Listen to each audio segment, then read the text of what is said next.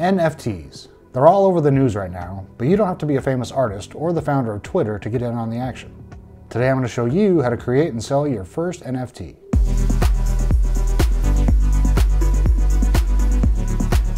Before we get started, there's a little housekeeping I need to get out of the way. First and foremost, I am not a financial expert of any kind. I'm just learning about cryptocurrencies and NFTs myself, so I am not here to give you any financial advice. In fact, I would recommend you consult a financial advisor before making any investment. Second, I am not going to suggest you should or shouldn't buy any cryptocurrencies like Bitcoin or Ethereum, nor am I endorsing any of the services I'm about to tell you about. Finally, trading cryptocurrencies carries a high level of risk and may not be suitable for all investors. Before deciding to trade cryptocurrency, you should carefully consider your investment objectives, level of experience, and tolerance for risk. The investment of cryptocurrencies like Bitcoin and Ethereum, and assets like NFTs, can lead to loss of money over short or even long periods. Investors should expect prices to have large range fluctuations. The information published in this video cannot guarantee that investors will not lose money. And of course, this wouldn't be YouTube if I didn't ask you to like this video, subscribe to our channel, and sign up for notifications. Now that I've assured you I'm not an expert, let me steer you toward a couple people who know a lot more about this than I do. Daniel Van Boom from CNET has just put out a great video explaining what NFTs actually are. And in the CNET Now What video, Brian Cooley talks to Daniel and they do a great job demystifying the world of NFTs. The links to those videos are in the description, and I'm going to let them do the heavy lifting of explaining what an NFT is.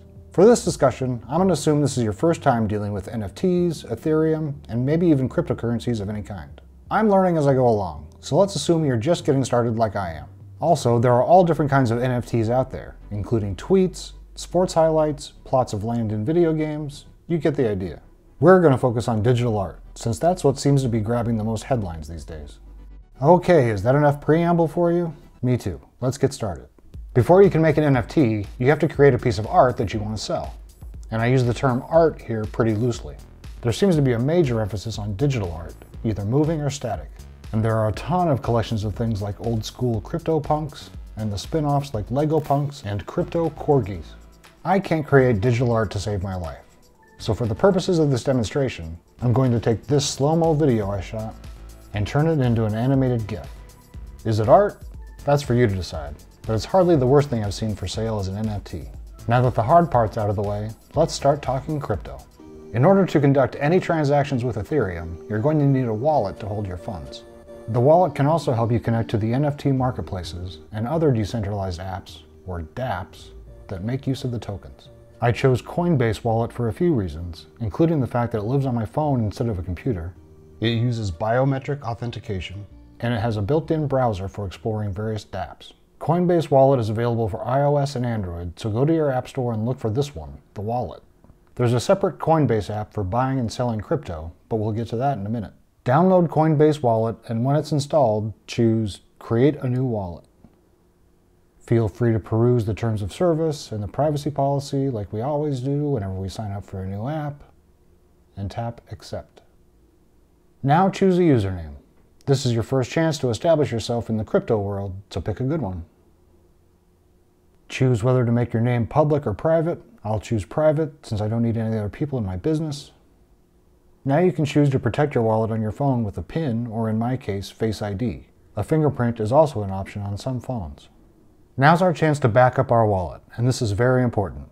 Click the box that you understand that if you lose your recovery phrase, you won't be able to access your account, and tap Backup Now. What you see here is the recovery phrase, also known as a seed, that is unique to the wallet you just created. Do not lose this list of words. If you lose it, Coinbase won't be able to help you get it back. The company doesn't have access to that phrase. You can't just ask for a password reset. You can store an encrypted copy of your phrase in the cloud, either iCloud on iOS or Google Drive on Android, or back it up manually by writing it down on a piece of paper or copying the words to a password manager. So first I'll back it up to iCloud, create a password, no peeking. Of course, nothing says you can't do both. Satisfy. Tap Done. After that, my wallet's all set. No coins found. That's kind of sad. Let's fix that. It's time for me to buy some crypto, some Ether to be exact. The terms Ether and Ethereum get used interchangeably, but that's not really accurate. I'll probably mess it up a few times in this video, but don't get mad. According to blockchaincouncil.org, Ethereum is a programmable blockchain-based software platform. Ether is the cryptocurrency asset that runs the Ethereum network. So we'll actually be trading in Ether, which has the symbol ETH. I should mention here that Ethereum isn't the only blockchain that allows you to trade NFTs. All of these blockchains have their own NFT marketplaces, token standards, and wallet services. Ethereum is the leader right now though, and that's what I'll be buying today. And you actually don't have to do it right now if you don't want to. I can upload my artwork without having any currency in my wallet. I just won't be able to do anything with my NFT, like sell it, without having some funds to pay the processing fees. If you want to just explore creating your first NFT, you can skip ahead to that part of the video. But like the old saying goes, you've got to spend crypto to make crypto, so I'm going to get some right now. Since we're just getting started and we don't have any Ether yet, we'll need to use cash to get some. Go to ethereum.org, click Get ETH, and search by country. The options available to you will vary based on where you live. Since I'm in the US, these are my options. I could use any of these exchanges since I'm in California, but look at this one here. Coinbase. That sounds familiar. I'll choose Coinbase not only because it's integrated into the Coinbase wallet I'm using, but also because it's one of the few that lets you purchase crypto using a debit card, rather than a wire transfer. Using a debit card makes it easy, but the weekly limits are much smaller than the other methods. To get started, download the Coinbase app on your phone or sign up on their website. Enter your name, email address, and a secure password. Confirm your email address. And look, we can get $5 in free Bitcoin. More on that later. Now let's secure the account with two-step verification. Next, you'll have to verify your identity. I know one of the main selling points around cryptocurrency is the anonymity it provides. But at this level, when dealing with your own debit card, I think it's worth proving who you really are. And don't bother copying any of this info. I made it all up for this video. And with that, we're in. I have a Coinbase account that will let me buy and sell or send and receive all types of cryptocurrency. But if I want to use my debit card, I have to verify a photo ID. To sweeten the pot a bit, Coinbase offers a bonus of $5 of Bitcoin if you verify your ID. You'll have to upload photos of the front and back of a driver's license or government ID card. I know this may sound a bit iffy, but again, I'm not saying you should do this, just explaining how you can do it. For demonstration purposes, this is a novelty ID card I bought back when I was 18, and only used for novelty purposes, I assure you. There are other methods you can use to fund your wallet. Coinbase uses a platform called Plaid to link directly to your bank account, which also allows higher daily limits. Or you can use a wire transfer, though those are typically reserved for large, single transfers and not incremental purchases. Whew. All right, now Coinbase has a copy of my driver's license. Next, I'll add a payment method. Since I'm only dealing with small amounts right now, I'll choose my debit card. Fill out the billing address and card info. Again, no point in copying this. Now you have to log into your bank's website and find the 2 small pending holds from Coinbase and enter the amounts here. Don't worry, there's no charge for these transactions, and they'll go away in a few days. Let's go back home. I'll tap Get Started to make a purchase. If you wanted to buy Bitcoin, you can do that here, but we want Ethereum. So choose Ethereum from the long list of currencies. Next, choose your payment method that you set up before, or one of the other options. Here you can see I have a $100 limit, but that doesn't mean I can buy $100 worth of Ether.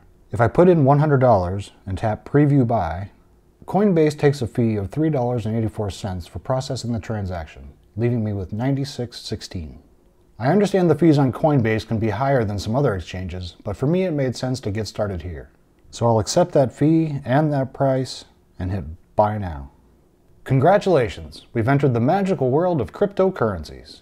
I have successfully purchased almost 5% of one Ether coin. But if I look at my wallet, it's still empty. I have to transfer the funds from my Coinbase portfolio into my Coinbase wallet before I can spend them. To do that, tap this button with the 2 arrows and select Send. You need to have the address of your wallet where you want to store the Ether. So open the wallet app, tap Receive, choose Ethereum, and tap Share Address. Copy it, then switch back to the Coinbase app. I know this is complicated. On the send page, enter the amount you want to transfer. I'll pick max to send it all. And then paste the address that I copied from the wallet. Tap Preview Send. And now you'll see that the original amount has actually gone down a little bit to $95.33, but that I'm only sending $87.76. Coinbase doesn't take a fee at this point, but there is a network fee since the funds are being exchanged on the blockchain. So I guess I'm okay with that, so I'll hit Send now. You'll get a text with a verification code, so enter that here. And if everything works, you'll get a confirmation message like this. The transaction isn't immediate, so it may be pending for a little while, but soon you'll see the balance in your wallet. Okay, I've got some art, I've got some Ethereum, and I've got a wallet to keep it all in. It's time to share my work with the world. I mentioned decentralized apps, or dApps, earlier. According to Ethereum.org, dApps are a growing movement of applications that use Ethereum to disrupt business models or invent new ones. This includes apps focused on finance, gaming, technology, and the one we're interested in today, arts and collectibles. These are just a few of the platforms people are using to invest in and trade works of art, music, and limited edition collectibles, and to support the artists who create them. OpenSea seems to be more accessible to people getting started, so we're going to start there. You can get to OpenSea from the Coinbase wallet by opening the dApp browser and finding OpenSea, or by going to OpenSea.io in a browser. I encourage you to poke around a bit on the site to get an idea what kind of NFTs are available for sale or on auction. You might be surprised what kind of things you can find here. But we didn't come here to shop. I've got art to sell, so I'm going to click the Create button. The first thing you'll need to do is sign in using your wallet. MetaMask is the default on OpenSea, but there are a number of them you can use. Wallet Link pairs with my Coinbase wallet, so I'll choose that. I'll scan the QR code with my wallet app. And here's my collections page. It's empty for right now, but not for long. Click here to create a new collection. Upload a logo and give your collection a name. You can change these later, as well as come back to add a description. Click Create, and success! My collection's been created. It's time to upload the GIF. We'll click Add Items, and then Add New Item. You should get a prompt to sign for this action in your wallet, like I got here on my phone. Now I'll upload my amazing creation, give it a name. You can add a link to an external page if you want to promote your NFT elsewhere, and here you can enter a description of the piece. I'm not going to worry about these fields for now, and click Create. And there it is. I've got a brand new NFT. Click Visit, and here's how the world will see your NFT as it exists on OpenSea. If this is as far as you want to go, great. You have an NFT that lives on the OpenSea marketplace, giving you proof that the NFT belongs to you. You can click here to get a link, and let anyone you want see what you've made. But this copy, the original, is all yours. I can also go back to my Coinbase wallet and see all the collectibles I currently own, which right now is just one. But if you want to see if anyone will buy your newly minted masterpiece, let's press on and press the Sell button right here. Now you have a choice, whether to offer your NFT for a set price or to put it up for auction to the highest bidder. I don't think there's going to be enough interest in my gift to start a bidding war, so I'm going to go with a set price. I'm going to set the price at 0.08 ETH. So how much is that? At this very moment when I'm recording this video, Ethereum is trading at over $2,000. In fact, just a few minutes ago, it crept over $2,100 for the first time ever. Like I said before, I am not an expert. I'm sure this is a great time to be getting started. So right now, my price of 0.08 is about $167, give or take. Does that sound high to you for this piece of art? It really is, but there's a reason why I'm setting that price. Fees. First of all, while OpenSea doesn't take a fee to list or buy items, the platform does take a fee of 2.5% from the price of a successful sale. I guess they have to keep the lights on somehow, but it's not just that. I'll hit the Post Your Listing button, and OpenSea will tell me that I need to initialize my account first by completing a free transaction. Except it's not really free, because there's something called a gas fee, which is the second reason why I set my price so high. But what's a gas fee? EthereumPrice.org explains that gas is used to pay for transactions on the Ethereum blockchain. They also have a handy chart showing trends in gas prices.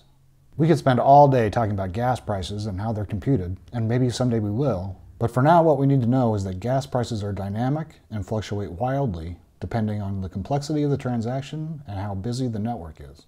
And the network is super busy these days because everyone wants to get in on Ethereum and NFTs. That means gas fees right now are as high as they've ever been, which has been a barrier to entry to the world of NFTs for some.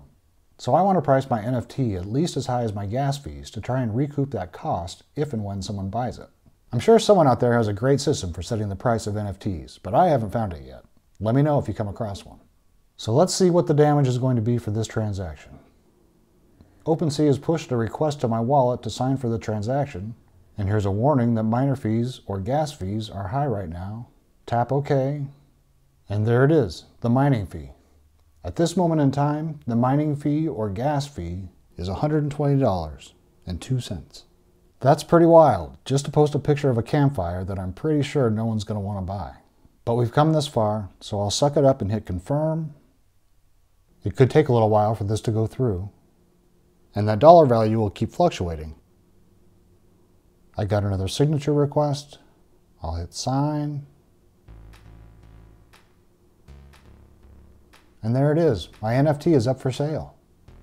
You can see the current price is 0.08 Ether, which right now is $164.26.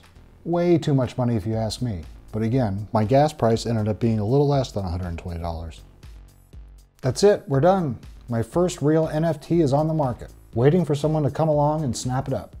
I don't think anyone's going to be buying it anytime soon, but stranger things have happened. And on the off chance someone does buy it, and I'm not saying anyone should, but if someone does, I will donate any profits from the sale, minus the fees incurred during the process, to the SF Marin Food Bank in San Francisco. Again, I am not asking anyone or suggesting that anyone should spend their money on this NFT, especially since the gas fees are so high right now, it's really not worth it. If you want to support the food bank, I'll put a link in the description so you can donate to them directly, instead of risking your ether on an NFT like this. But if you really want to add this piece to your collection, I'm not going to stop you. It's your money. Thanks for watching all the way through this. I hope you learned something about minting NFTs if that's something you really want to do. Personally, I feel like the NFT craze is doing a good job of bringing attention to the Ethereum blockchain, but it's just one example of how the platform can be used. I am interested in learning more about the different dApps and the whole DeFi world in general, but those are topics for another day. What do you think? Are NFTs just a fad, or could they be a worthwhile investment down the road? Let us know in the comments below, and be sure to subscribe to our channel for more advice on how to do it all.